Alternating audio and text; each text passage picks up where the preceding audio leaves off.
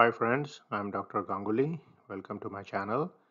So today we are going to discuss pressure and shear force in lecture 5 in our aerospace engineering course. I am Dr. Ranjan Ganguly.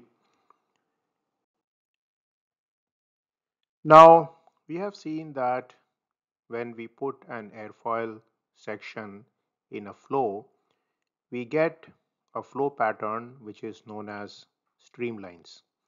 So for example, if we were to put this airfoil in a smoke filled chamber and blow air on top of it, the smokes would follow some lines like this.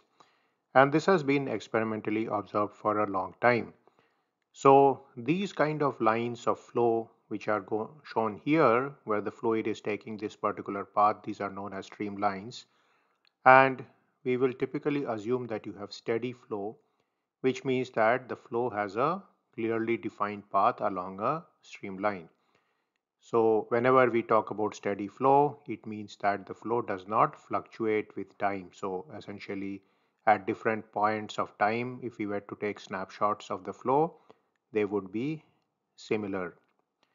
So if we now take a point on the streamline, we are going to have a element of fluid here, and this element here is going to have certain values associated with it. So these are going to be P, V, rho and T, which we have learned in our previous class as the flow field, that is the pressure, the velocity, the density and the temperature at this point. Now the effect of this flow on top of the airfoil section is to generate two key forces, and these forces are known as pressure and shear force. And we use the term P to denote pressure, and we are going to use the Greek letter tau to denote the shear force and put a subscript W on that. So let's look at an airfoil section again. Like I mentioned before, there is a pressure and the shear force.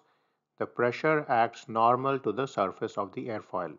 So if we look at the surface of the airfoil at any point, if we take the perpendicular to this point, then we are going to get the pressure in that direction. So all these lines of pressure which I have made in blue are essentially acting normal or perpendicular to the surface of the airfoil. Now the second type of force which is acting is the tangential component, and so these are the tangential forces which are acting here, and of course these are all known as the shear force. So the air velocity is coming in this direction, there is going to be a total force which is going to be generated by the airfoil and a moment and so on.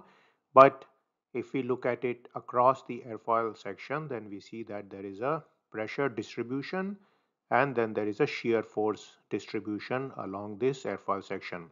So whatever be the complexity of the flow at the end of the flow period, or when the flow is taking place, you are going to have these two forces which are going to act on the airfoil, pressure and shear force, and nothing else. So now one of the main problems of aerodynamics is going to be to predict this surface pressure and shear stress distribution on the airfoil section. So this is required because once we can predict these pressures, we can do some integration, and from that we can get the resultant load which is generated by the airfoil.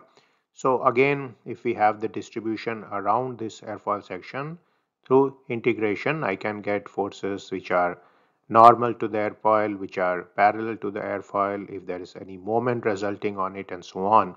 Those are simply mathematical exercises. What you actually need to obtain from physics are the surface pressure and shear stress distribution. Either you need to obtain these from some equations and some mathematical modeling, or you can obtain them from experiments. So there are only two ways of getting about this problem. So again, this is a picture of this kind of airflow on top of an airfoil. You can clearly see the streamlines here, and you also know that a fluid is defined totally by using the flow field here. So we are talking of P, T, V and rho, which are the pressure, temperature, velocity, and density. And if we take a two-dimensional flow field, then these are going to be functions of x and y here. So we are assuming here that it is an infinite wing. That means this wing goes to plus and minus infinity here, in which case we can just consider this to be an airfoil section. So this is often an approximation which is made to get some simplicity in terms of the equations and so on. So one of the things is that shear forces are produced by friction. Now, whatever the level of smoothness you create in the airfoil, and generally when you see any wing section or any rotor blade section, you will find that the machining and all is done to make this as smooth as possible.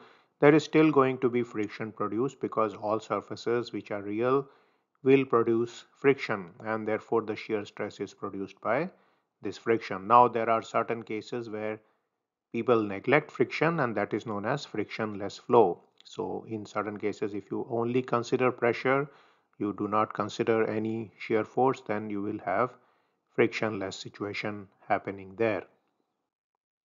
So this was a brief outline about the basic nature of the fluid flow which takes place in an airfoil section or in any section. Essentially, the flow takes place and it produces a pressure and a shear force, and from these you get the resultant forces which we are going to discuss later in this course.